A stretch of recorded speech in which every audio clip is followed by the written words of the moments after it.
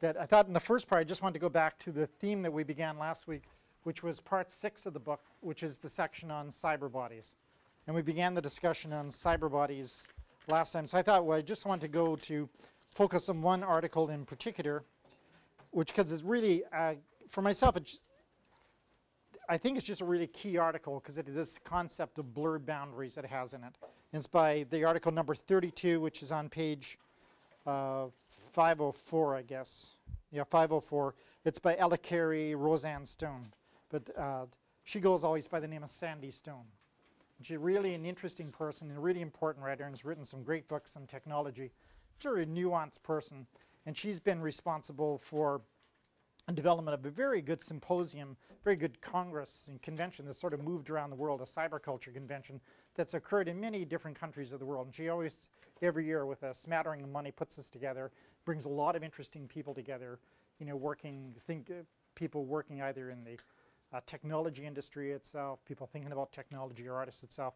And in Sandy Stone herself, just a really great performance artist. So she's a really interesting person to read because, you know, she has really something to say. So I just wanted to begin class tonight by just going back to the section on cyber bodies that we began last class and focusing on Sandy Stone's perspective in particular. And then after I do that, and we discuss that, then really would like, and I don't want to traumatize anybody in the class or anything, but it would be really nice if some people, as we discussed last week, as like Amy did, just would present your projects, because I think the projects in this class are really fantastically interesting. Now, I know that a number of you are shy and things like this. I can understand that. But certain people from like Ethiopia have pretty interesting perspectives. And I know they're not going to say anything. But there are a lot of, what I found out of this class was reading the papers. I thought, well, this is really great because there's really like so many just interesting, like singular projects that reflect your own backgrounds and your own ways of sort of understanding things. I thought, well, they're really great. And in addition to the individual project, then there's a series of like group projects where in fact people are writing from the perspective of different countries. And I thought, well, that's really interesting.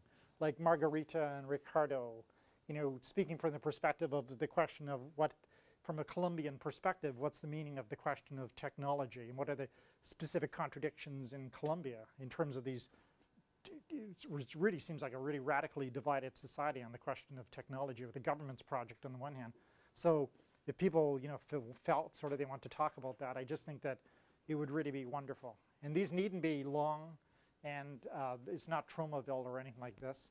It just, you know, the projects are just interesting, and it'd be very nice if you just, even if you just speak briefly about it, or if anyone's done multimedia work, you know, the work should be presented.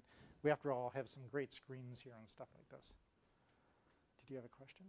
Actually, I was just wondering if you heard what happened with, you mentioned Cyberman before. Professor Mann was that. Steve Mann's, yeah. Well, what happened was he going to Nova Scotia, and he sent a message to their airport in advance. When he got there, they decided it might be a bomb, so they started taking apart his equipment. They like destroyed like $60,000, and they ripped electrodes out of his skin and all kinds of stuff. Steve? Yeah. When did this happen? A couple of months back. They oh, wow. The article, but I thought it was very interesting. No, I didn't know. He had he's got lawsuits against companions and stuff. Oh, wow.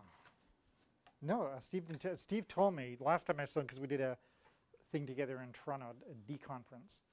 And Steve had told me he had really stopping traveling. He says he's just been searched so often at airports.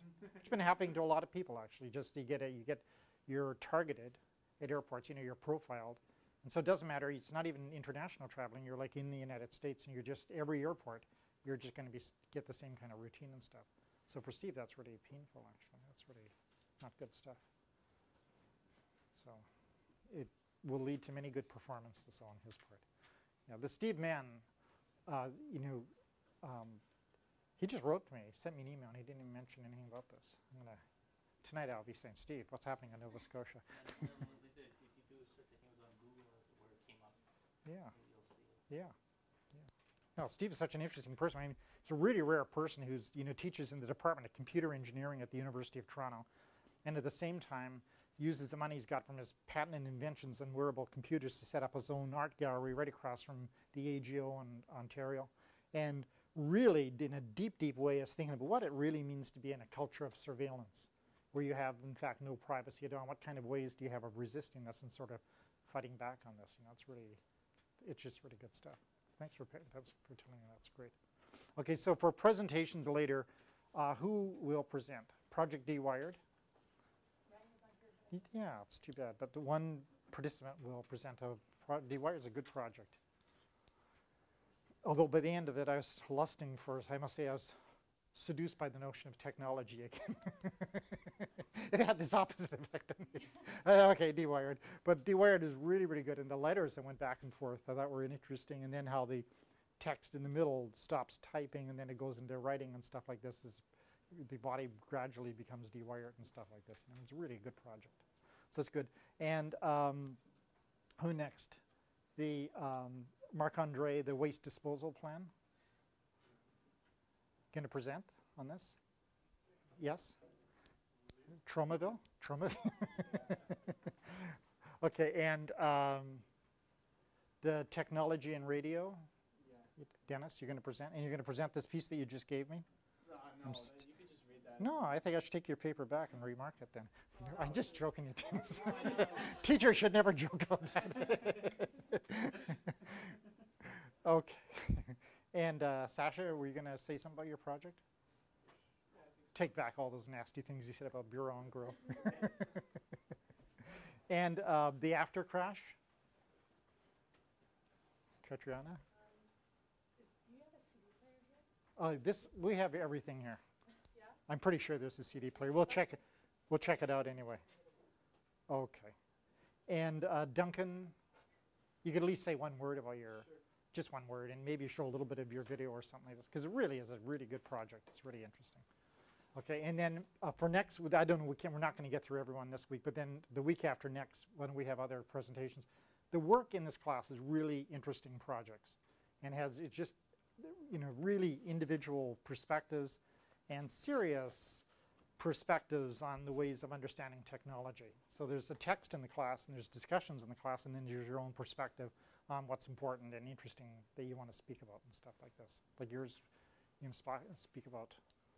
I liked your paper a lot because I thought it's a paper that any kind of cyber kid would be reading saying, I know that. Parents try to put their controls.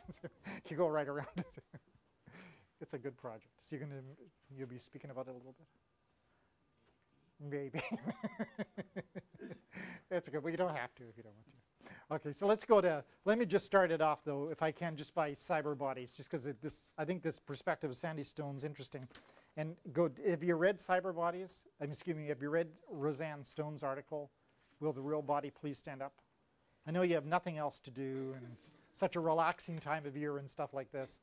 So this is Sandy Stone's article, page 504. It's Will the Real Body Please Stand Up? And the context for this article is we began to speak about last week, which was that we are in section 6 of the book, and the section is devoted to the question of cyber bodies itself.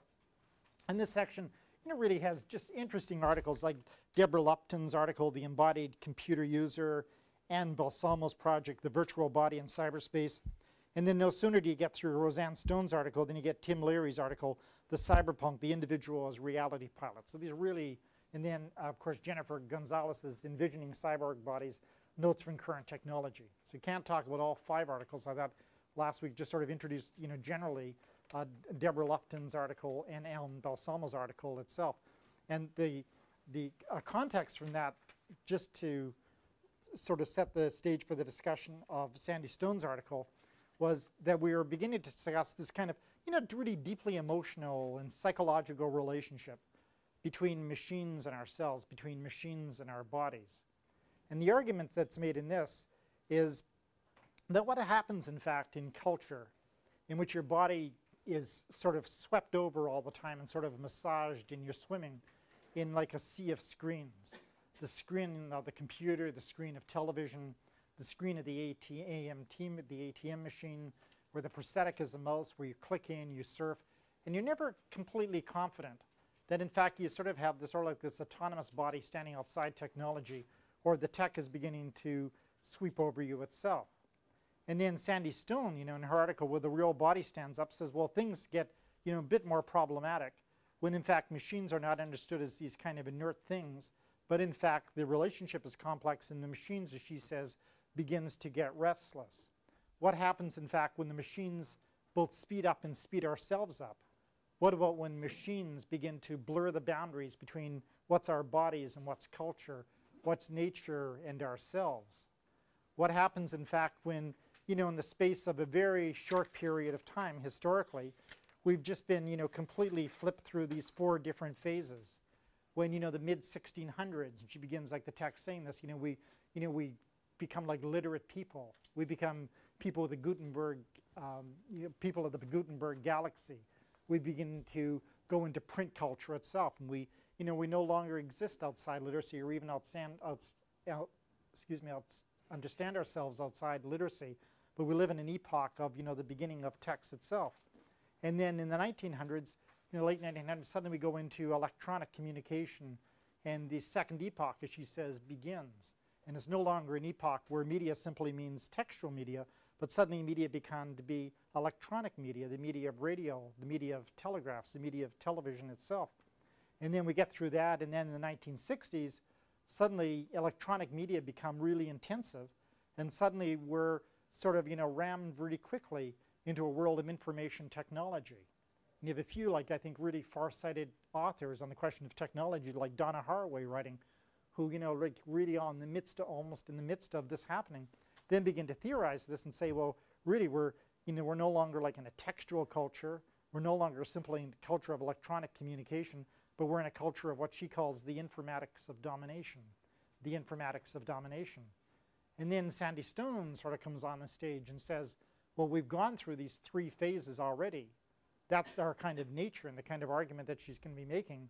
But what happens, in fact, when the stage of technology, the era of technology in which we live, is not text, and it's not simply electronics, it's not simply the screen, and it's not simply information technology, but we live in a culture where the technology itself has gone virtual, where the technology has a lot to do with, cyberneticity, where something like the computer itself almost comes alive, and we begin to live within, flows of wireless data itself. And things like data archives and data banking and data mining, and this kind of strange relationship between our body and the data flows that are taken to represent our bodies becomes just sort of a constant refrain, sort of a constant, the constant context within which our life has happened.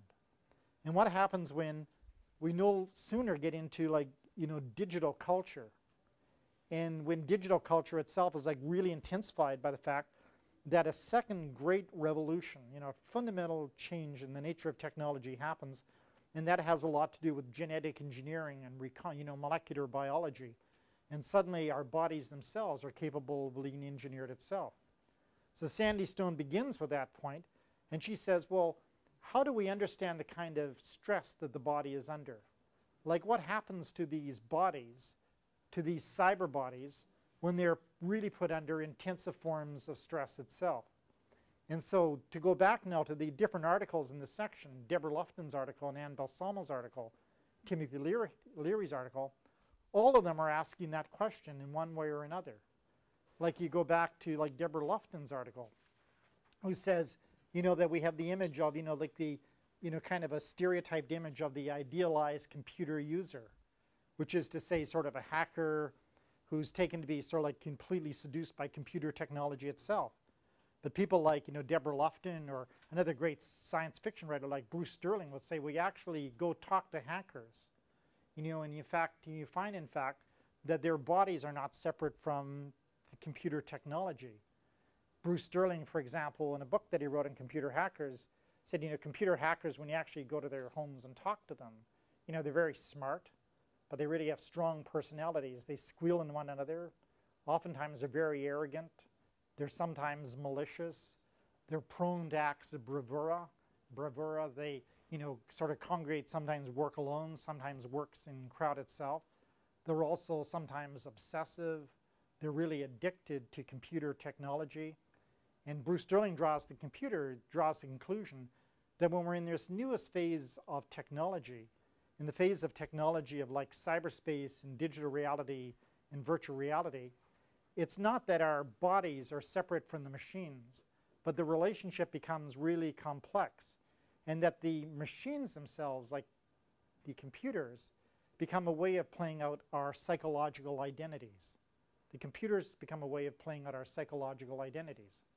And, you know, I told you about, you know, a conference I was at 2 years ago in Toronto where so many, just struck by it, it was so incredible that so many CEOs from corporations got up who, they would all begin with a confession of who they were when they were young.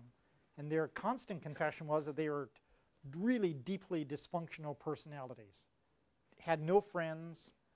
You know, one guy from Degree Zero said his mother wanted to kick him out of the house at the age of 13. She said she'd really had enough of him.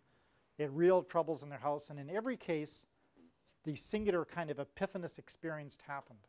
And that is that they turned on computer screens, and suddenly they said they found like something deep inside them psychologically sort of identified and found a homeland, like a kind of home, in sort of the possibilities that were opened up by the creativity of computing itself. And so like a writer like Bruce Sterling would say, yeah, that's true. He says because computers are not independent of psychological questions of identity and psychological identity, but in many cases we have in fact projected our psychological identity onto computers itself. And if you look at the advertisements for like, you know, digital reality, it really plays that in it for marketing purposes. You know, there's a PC personality and a Mac personality. There's like Nike personalities. Like questions of identity themselves have also been really appropriated by the corporations and who really begin to think about this itself. So Deborah Lufton comes back to this and she said, yeah. She says, you know, when you live in the era of cyberspace and digital reality, that the question of the computer technology is not separate from our identity. In fact, it even goes deeper than that because computer technology introduces like also a projection of the deepest social fears and anxieties of our culture. And she says in many ways, and she talks about the notion, I think it's on page, just bookmarked it, on page 485. She has really a great section of this book on page 485 in which she talks about risky computing. You know, and here she's making the thesis. She says that, you know, one of the great changes that happens under the stress of rapid technological change,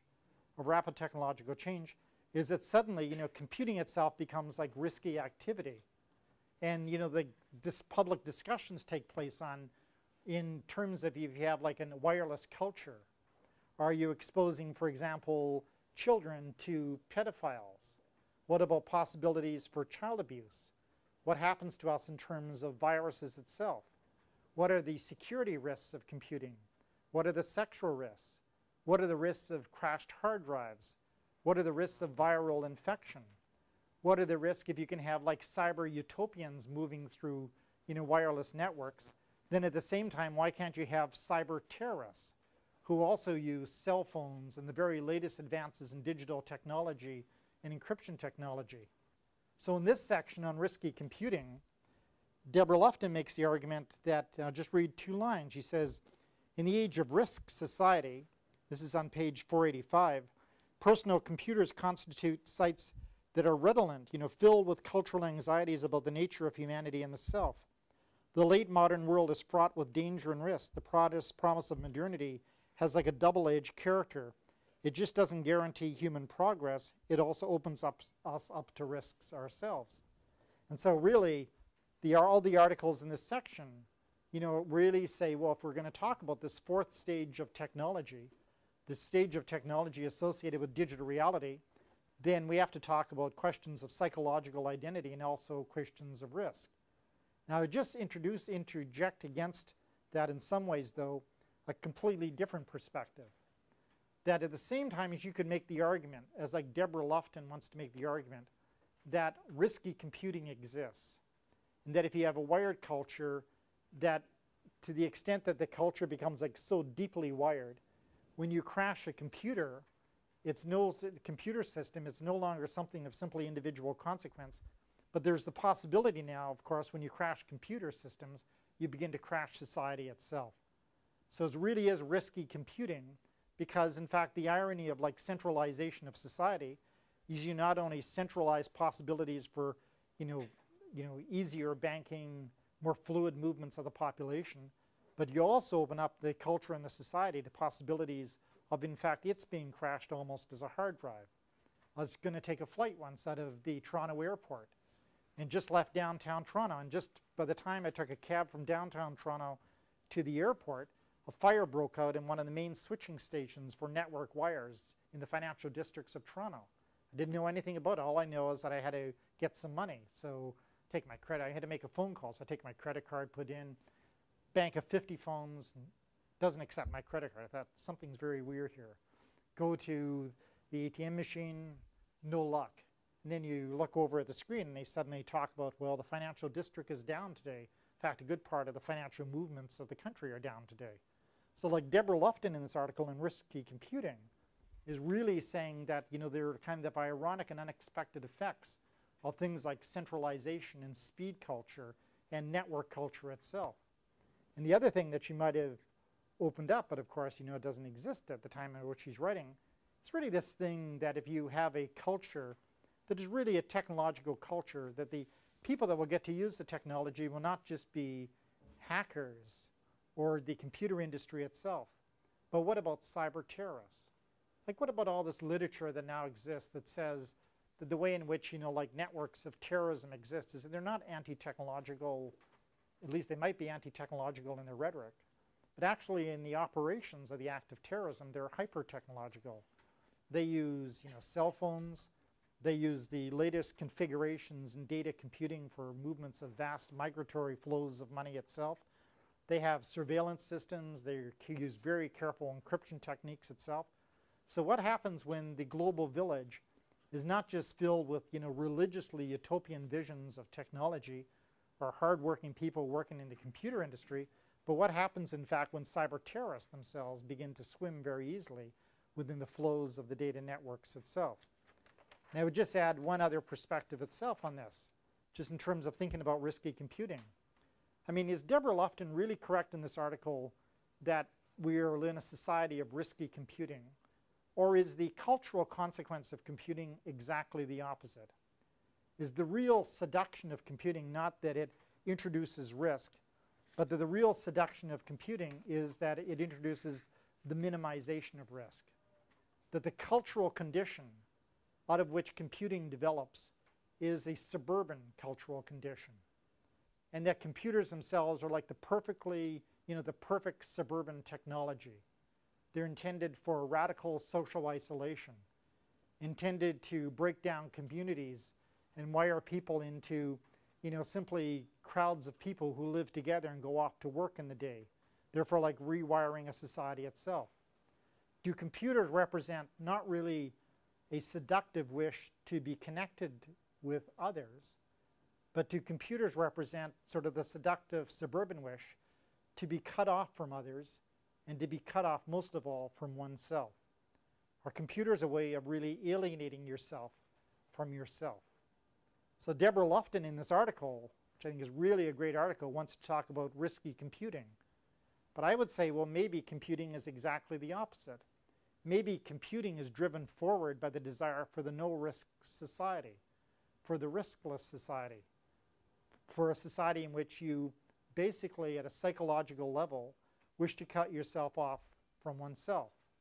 And I've always been sort of intrigued with the question, not from a technical level or a historical level, but from a cultural level, is why did computers appear now? And not only why did computers, this kind of technology, appear now, but why in fact has a good part of the world that gets wired been so receptive to the image of wireless culture itself? And in this course, you know, we've had lots of different answers to that. You had Marshall McLuhan saying it's a religious epiphany, you know, the desire for communication with others. But is it possible that computers are something entirely different? Is it possible that computers are about the appearance of, I don't know what I could call like abject culture, and abject culture, and they're sort of related to it? That computers have something about them that are really deeply ambivalent, that there's something that we simultaneously both love and fear, but they're also a way by which we disconnect ourselves from ourselves. That the faster that we communicate, the less probably that we have to say. That we're supposed to be living in an information society, but it's very difficult to be informed and to develop like a kind of coherent perspective ourselves. are the screens that we thought we were only watching, have they in fact come inside? And have we in fact become addicted to sort of flowing at kind of speed currents and smoothly within screenoculture? Have we in fact become in some real way kind of seduced appendages of the technology, so that there's no longer like a clear division between my body, myself, and the technologies that we thought we were only using? And that's really the beginning of like Sandy Stone's article, because Sandy Stone says, okay, will the real body please stand up? And Sandy Stone's an interesting person to ask this question, because here is Sandy Stone, you know, who's a transsexual, who's in fact moved from the body of a guy to the body of a woman. In the middle of doing this, she then works as in the, you know, one of the original people working within the gaming industry itself. And her books have like such great stories about, you know, the early stories of the development of the gaming industry in California. You know, like intense preoccupation with projects which go on for months at a time, and then you get a phone call or you get, you know, a message comes over the wire saying the financing didn't work out, junk the project. And the next thing you know, you got big landfill sites filled with, you know, reams of computer programming and sort of dead dreams of programming itself. So Sandy Stone, when she says the real body stand up, is really talking about two bodies all the time. Of course, she's talking about her own body. Like, what does it mean to have the body of a woman, but the mind of a man? What does it also mean, and Sandy Stone would say, when you're in cyberspace and you become very uncertain as to who is who in cyberspace, and what kind of relationship do you have those in cyberspace itself? Now, Sandy Stone says the one thing that she knows, you know, the basis of her thesis, is that she says, see, we have new kinds of bodies in this fourth dimension of technology. She says we have really blurred bodies, like we're living at blurred boundaries. And that echoes many themes that we've heard in different readings itself. She says we are people of the mestiza. We are people of the borderlands. We are people who live in the borderlands. We have illegible bodies, not easy to write on or to decipher, which live in real time between the borders of the organic and the borders of technology.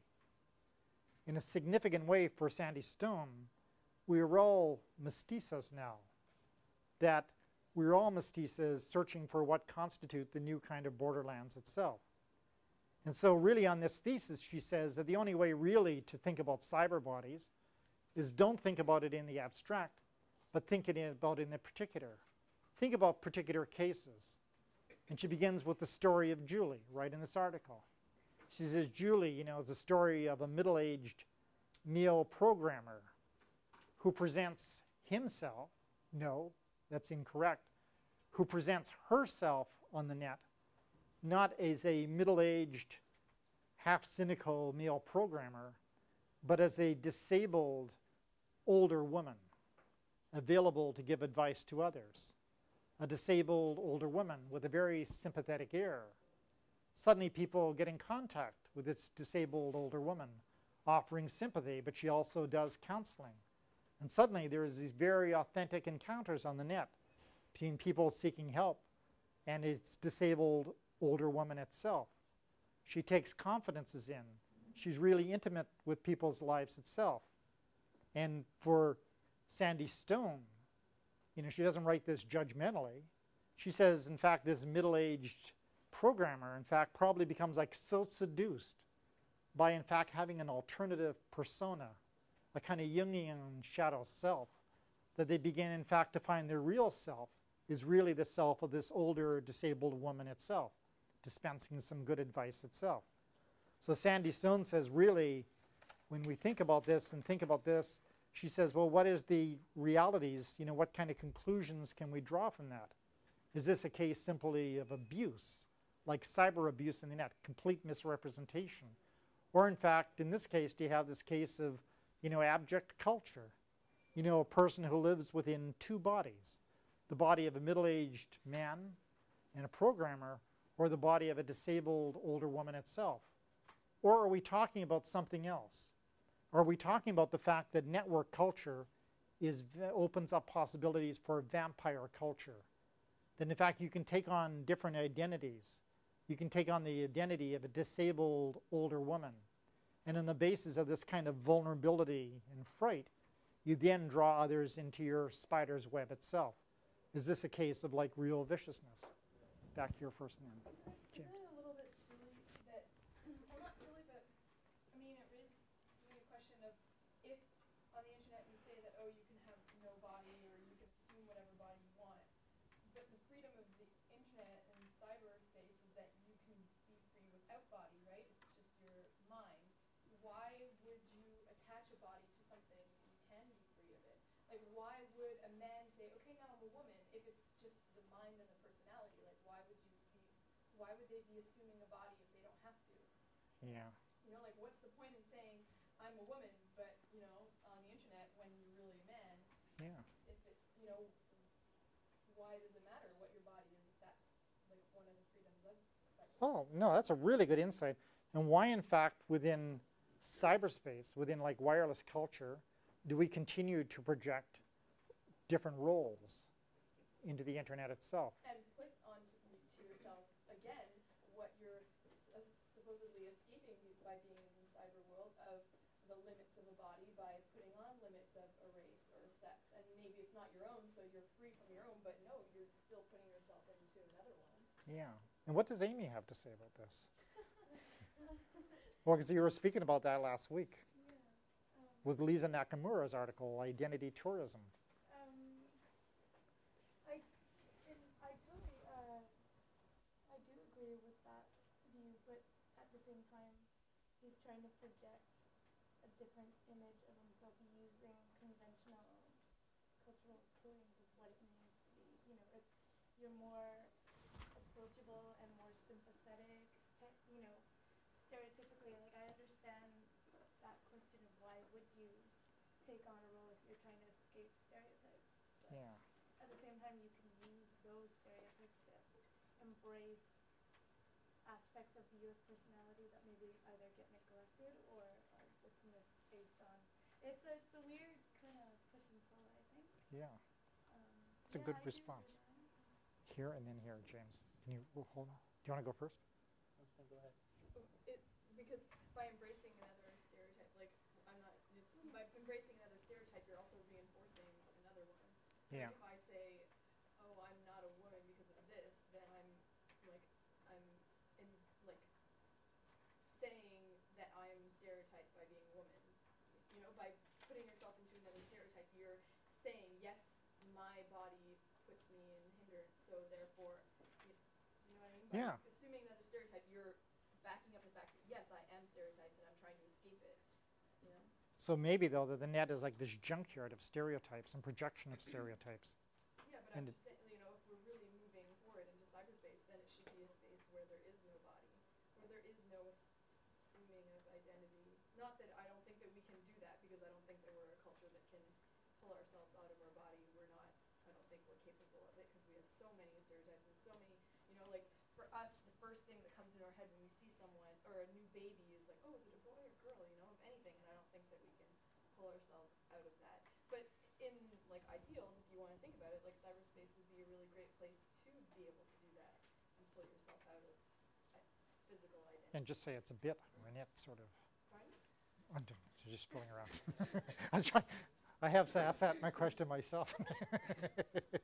It's very good. That's just a really good reflection, James. I think the part of the problem that we're having is a matter of definition. I mean, people just say identity and they think, what do you look like? Are you a man? Are you a woman? Things like that. I mean, a lot of what makes a person's identity doesn't have to do with their sex or anything else. It's more a matter of personality, the way they see themselves, and the way they see the world. I mean, look at you were saying the person who wrote the article, Sandy, who's a transsexual. I mean, who went through a sex change operation, whatever. It doesn't matter. I mean, the thing when you talk about identity or what identity people assume on the internet, or whatever, it's not really they're assuming, but more that they're choosing not to make their identity depend upon their body, Their physicality. physicality, rather than they're projecting however they wanted to be seen. This is who they would be if they could be. Well, that's interesting. It's So like, role-playing in its best. yeah, so like really virtual bodies then. Yeah. It's nice.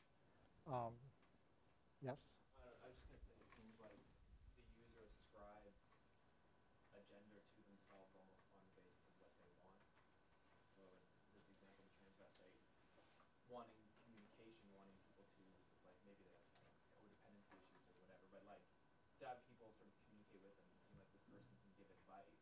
I mean, putting themselves in the, like that sort of identity of an older disabled woman sort of facilitates getting maybe what they want. Or it is, so the user's just describing. And that's what, like, when people found this out, they were outraged. It's a real famous net case because people were just outraged. Same way here is like the male mind colonizing the representational image of an older disabled woman, both to attract sympathy and then to elicit real confidences and stuff. By becoming that older disabled woman, probably would he get the results that he did get or what he wanted, I'm sure.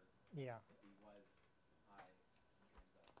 Yeah, and this was interpreted as like. Sorry, but I want to give advice. I'm sure a lot of people would be like, well, I don't want your advice. Yeah. I mean, because of the stereotypes that exist in sort of this one. Yeah, and this was interpreted by a lot of people on the net as like predatory male behavior. So, but Sandy is a bit more ambivalent on this because she says, on the other hand, will the real body please stand up? Maybe this middle-aged male programmer's real body, his real mind is that of an older disabled woman. Will the real body please stand up? What's the realm of fantasy and imagination in life itself? And Sandy Stone's really, she entertains this question. Did you have your hand up? Did you have your hand up? Oh, don't worry about it. Okay. Sorry. Well, that's, I don't know. I'm sort of playing devil's advocate, because in the sense you're saying, okay, well, the programmer's personality or mind identity could have been that of an old, the real body could have been that of an older woman. Right. But you're still saying it as it could have been that of an older woman. Like, why would that be the personality of an older woman? Couldn't that just be the personality of a programmer that has his personality, no matter what his sexuality or age or whatever? Yeah, no, that's true. I don't know. And that's the thing is that.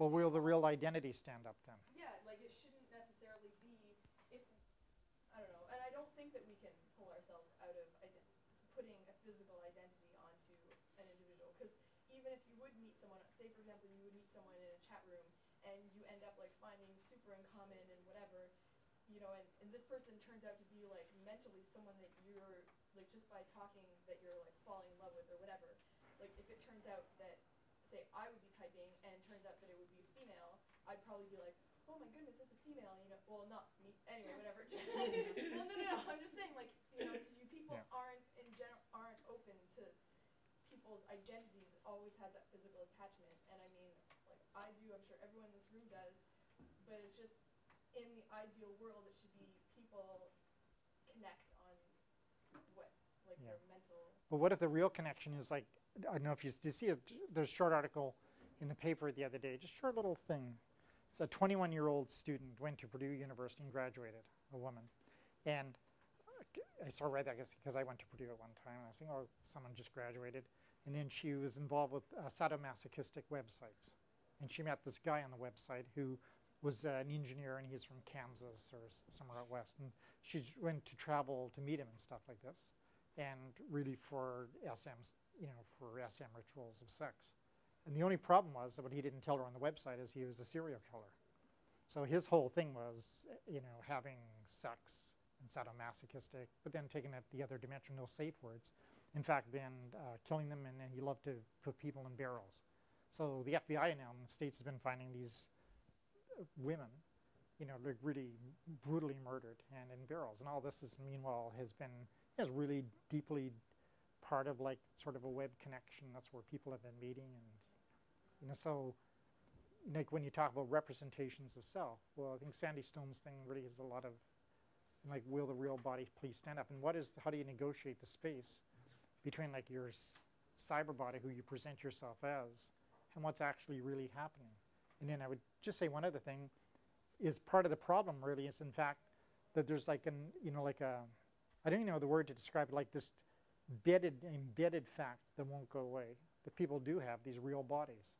People do have real histories. And sometimes you can go from net technology or from technology and you fall back either into your own body or into some other story about their body and their kind of fantasies and things like this. So I think that's why this section in cyber bodies is really pressing, because it's really trying to do two things at one time. And every one of these articles really trying to talk about, the dangers and the possibilities of net bodies. And on the other hand, it's sort of like the context for it is the fact that people have real life experiences and real bodies and real fantasies and real tragedies. And, that's happening. That's a fact. And people also are going through a cycle from birth to death. And that has real mystery associated with it. And sometimes, the people blank out the mysteries by netting themselves, and other times they're not able to. So it just struck me, the article after article, and it's just really complex because it touched the mysteries of life, I guess, in some ways. Yeah, because with the serial killer part, I think that's part of the your personality, so that should be something that's not like you're necessarily physical. I think because that's like, but going back to on what you're saying, and maybe linking it to weeks and weeks ago when you were saying, oh, you're a naturalist, more of that, and does technology have a life of its own? And I was saying, technology isn't life and whatnot, and it still goes down to we're people, and this is how it is. That, and what you're saying is that you get beyond cyberspace, and people do have their history, people do, and we are humans. And in going with the chat rooms and what I was saying, if we're going by cyberspace, we all have our identities, and it doesn't matter what our body is, which I'm agreeing with you and saying that, yeah, it's really funny that we think that technology is coming and taking and having such a stronghold, and that cyberspace is this great blue place. But you know what, when you take it, what you're saying is that it's funny that we're thinking that it can be like that, because we are all human and we all have our, to say, oh, everyone can go by an identity, and you fall in love with someone based on their identity, their personal identity, not their physical identity. But it's stupid, it's kind of silly to say that, because we are humans. That's how the human race, we're animals, male, female, that's how our race continues. And to think, and what you're saying, behind all of this, we are still humans, and this is how it functions. So it's kind of ironic that we think that. Although I'm not confident of that. Cool, because when I read these articles, sort of your confidence is sort of shattered. You say, well, sort of human, but also everyone, you like it or not, everybody here is post-human. Everyone here, through our lifetime, will have genetic engineering will take its toll on us in one way or another. We're all streamed. And I don't think any of us really understands the effects of rapid technological change on ourselves and our life prospects and our most intimate relationships, and certainly on politics and the economies within which we live. These are really, really mysteries that are being worked out, and they're happening so fast. So I just want to go James first. Is that okay? No, but the idea of the separation of the identity and the body is, I mean, if you look at popular science fiction, things like that, going back for 2 decades. I mean, that's been a big theme. I mean, the Cyberpunk and the Shadowrun series, among others. I mean, Orson Scott Card wrote a book which that was one of the main themes, Ender's Game. Yeah. And when there were 2 kids in there who started talking on the net because they had stuff to say, and the way it went is no one listens to kids. Kids are non-entities. I mean, they can't know anything if they don't have the experience. But on the net, no one sees for kids. We have something to say, they'll listen. That's really nice. That's the big idea. It doesn't matter what you look like. People's stereotypes aren't there. I mean, there's no one set against it before you even start. It's just whatever you're judged based on what you say and what you write. That's good. Yeah, it's performance. It's like I was in a cyber shop, a really good company in San Francisco. Sorry, Sasha, just one second. Cyber shop in San Francisco, and I really liked it because the guy who was running it I said, well, how do you hire people? Because they were really a hotshot San Francisco company and getting big contracts and stuff, and they had the best designers. He said, well, we have a very simple test. He said, we could care less what education you have. He said, that's absolutely irrelevant. He says, we have a computer. You sit down, show us what you can do. And he says, you can either do something interesting or you can't, and then we hire people or we don't. And I thought, wow, that's really, you can see the end of a bureaucratic way of life and professionalization. That all just is blown aside. And something else like really performance related, like you're as good as you can perform, actually. It's pretty interesting. And for a while the tech boom lasted, it was really liberating for a generation, I think.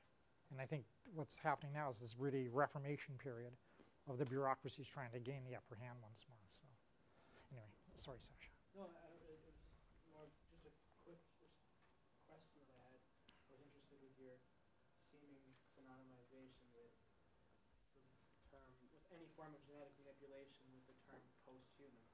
And it was more of just an asking you to clarify the exact moment, which is since lost its magic. that a comfortable parallel or synonymizing that you're willing to make? I think so. Like any form of... Is post-human? No. No, not like a, I'm just using the, Everyone, or all of us, whether we know it or not, are post-human in that we have been genetically modified or... Affected by what? yeah, and not just Oh, by, is that you? yes. That was, well, I think that was a spectral voice. That was the voice of the post-human. There, we had it. Yeah, and not just, well, in the sense that human bodies themselves have been streamed. You think you're like being streamed by the wires, but actually people's bodies are streamed by pharmacology, streamed by like radical changes in not just the content of perception, but actually the, like, I think digitality has basically, seems to me like a lot of interesting research going on at Stanford and at Harvard of the impact of digitality upon human perception itself.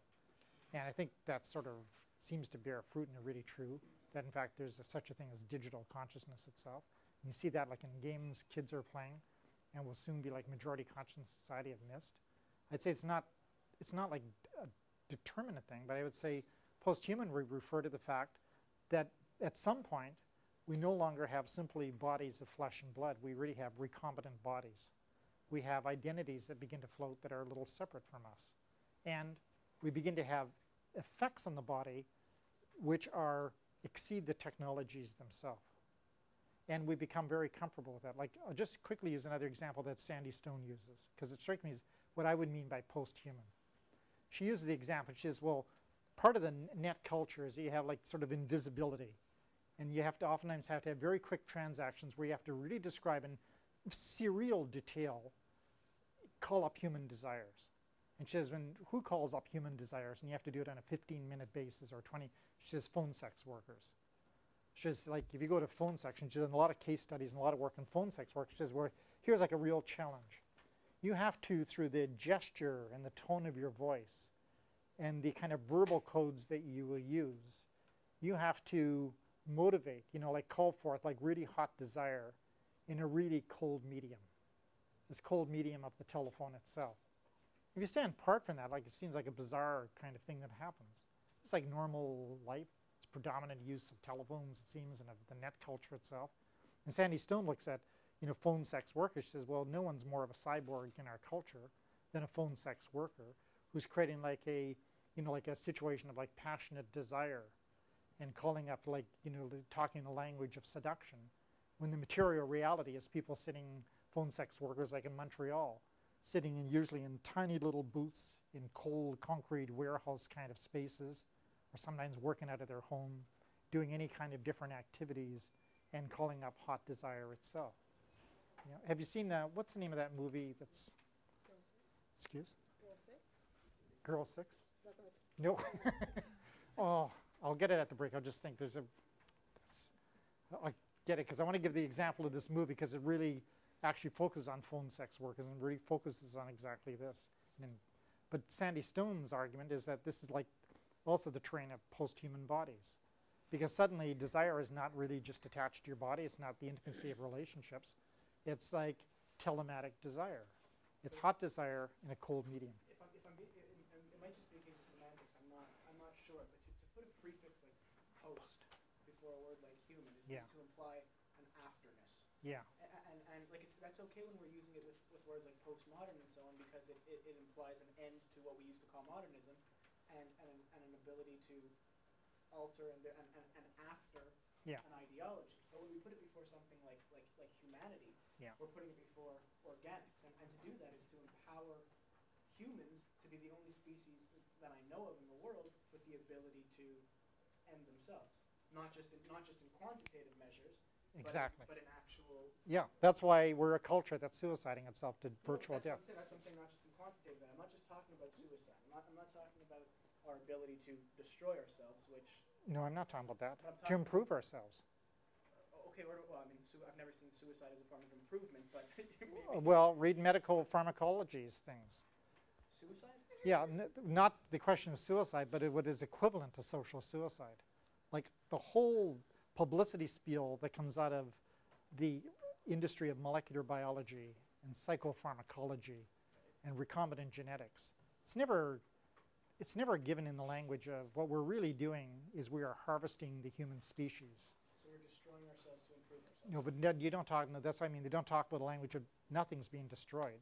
The language is, do you want a longer lifespan? Would you like better health? Would you like some way, in fact, if you're going to have a heart attack, say you're in your 50s or your 40s and you're hardworking, and you like just to have some warning in advance that, in fact, your stress levels are too high and you better take it easy before you have a stroke or a heart attack. That can be offered.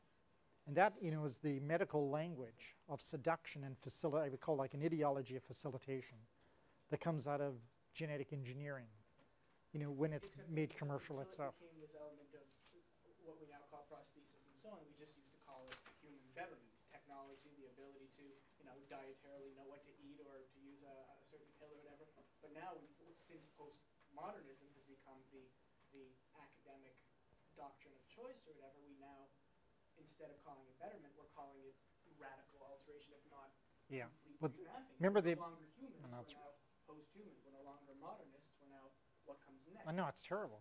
Well, it's just if it's just a tool of kind of poetic and metaphorical rhetoric. No, it's not. No, it's not. Think of the film like After Darwin. Like After Darwin's really asking a radical question. It says when you have the human genome code, and it has been broken, and you can basically begin to code evolution itself, then you in fact are talking of a break. You're talking of a break in which like something that was never under human mastery before, which is to say, the complexities of evolution, going blind paths and dead paths and sometimes other things happening, is suddenly at least has the illusion of being brought under a certain kind of control. And that's why like a lot of thinkers now and writers are really saying, well, let's think about the notion of the post-human. Have we a culture that has actually gone beyond a basic historical break? That there really is a before and an after, and we're, without even thinking about it, no public debate whatsoever, we have consigned ourselves to be the first species that has really decided, for better or for worse, to basically end itself and begin something new. That's there's a very good book called, there's an author called Leontin, and he's a Harvard biologist.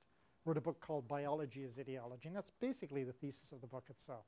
Works in Harvard, as a molecular biologist and well-known one, but himself thinks ethically and culturally, what are the consequences of breaking the human genome code?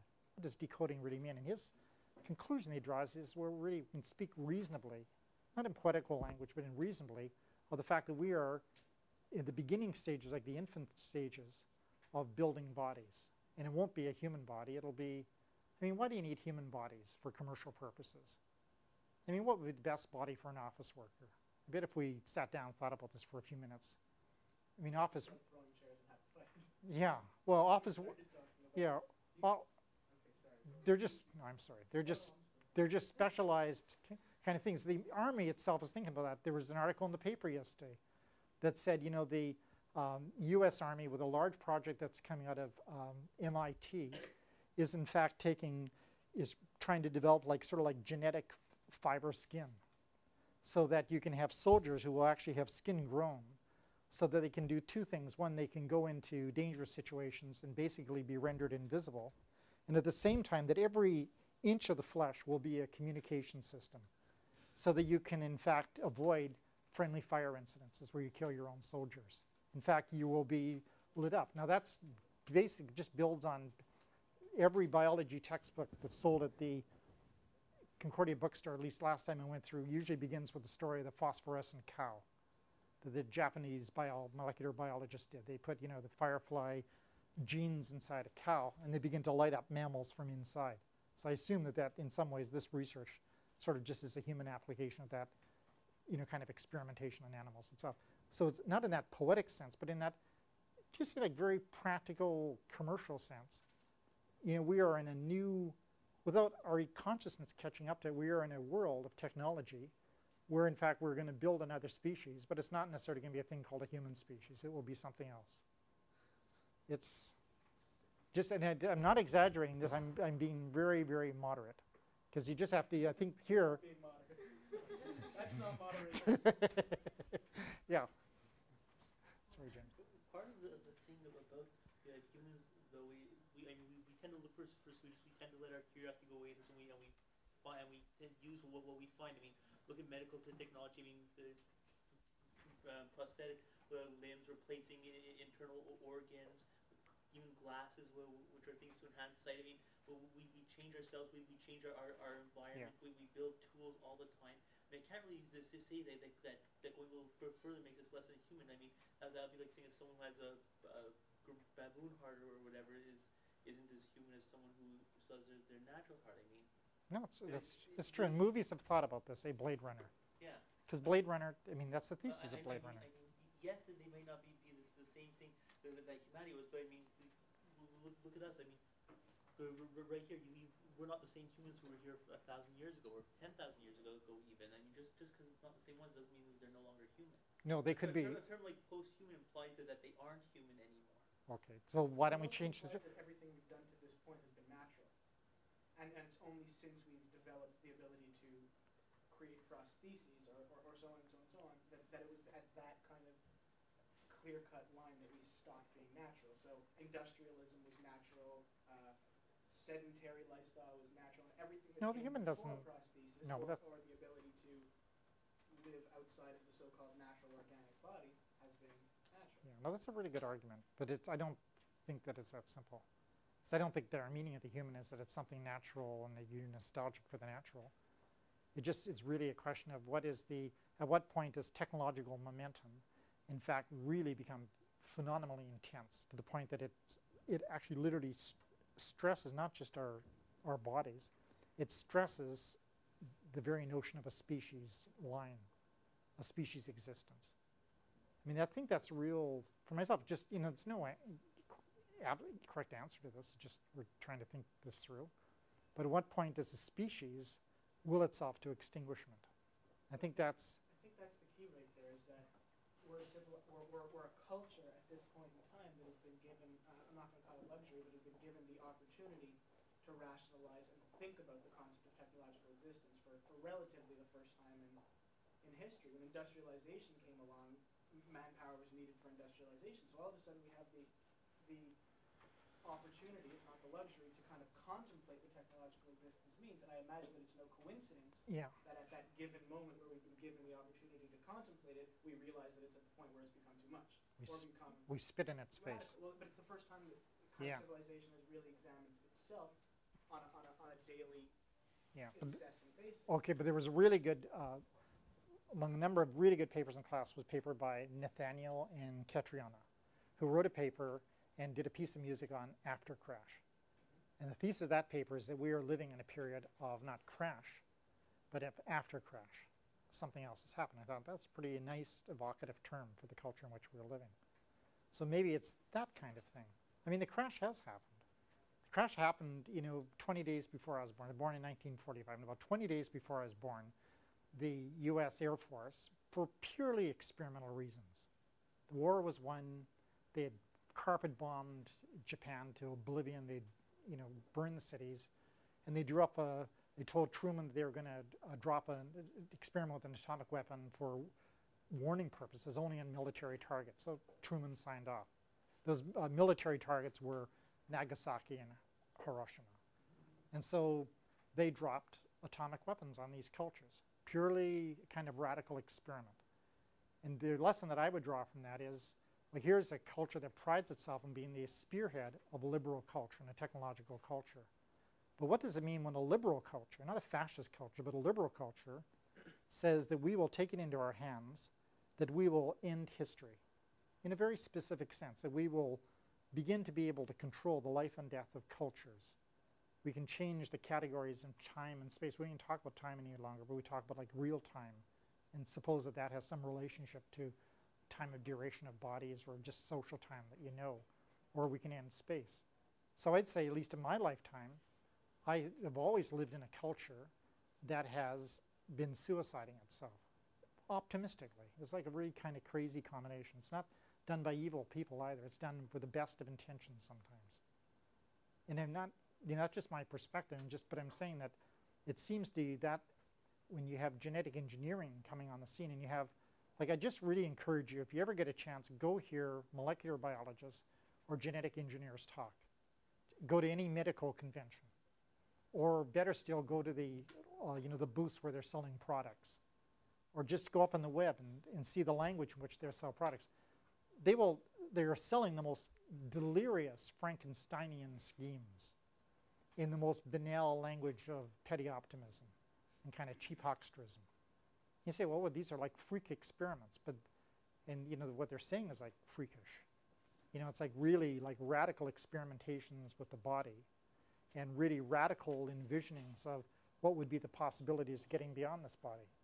Like one of the companies down in Massachusetts run by a CEO, Michael West, who, a Chicago biologist who was giving a talk once and said, well, you know Michael West? I said, no, because I had mentioned his company and these kind of freakish experiments they were doing. And he said, well, Michael West is like really influenced by Francis Bacon's book, Novum Organum, where the book posits the thesis that the one thing science cannot do, it cannot solve the problem, which ultimately will get everyone in this room that you wish to overcome death. And Michael West is like driven crazy by the fact that science is not going to save him, that he will die.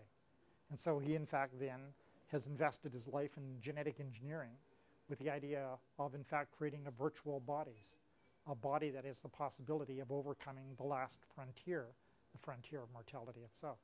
So just in that sense, that seems to be the momentum in part of the times in which we live. And it's why good liberal thinkers are starting to use terms like post-human and saying, what is happening? What are the broader cultural conditions in which we live? I mean, what makes